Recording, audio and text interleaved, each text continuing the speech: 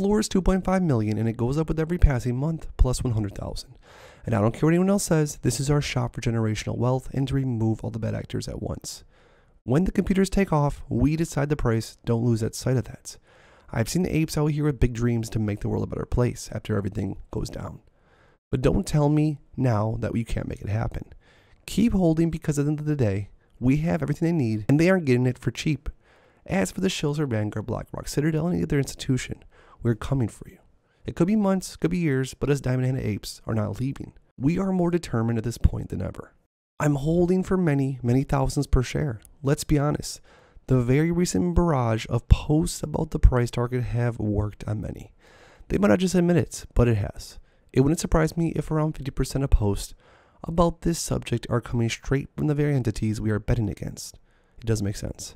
I, however, was only ever in this play for life-changing sums of money. And only that.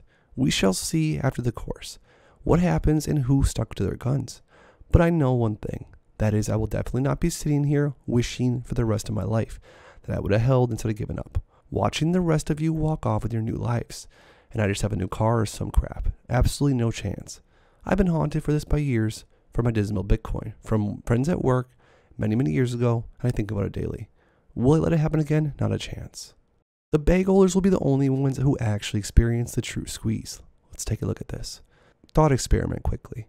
The squeeze comes and goes after the line of fake squeezes to try to burn off the paper hands. At some point, the price jumps significantly enough that we all believe and see that this is the event and finally move on. The bag holders remain. Then, just when no one can expect it, the price has one more jump.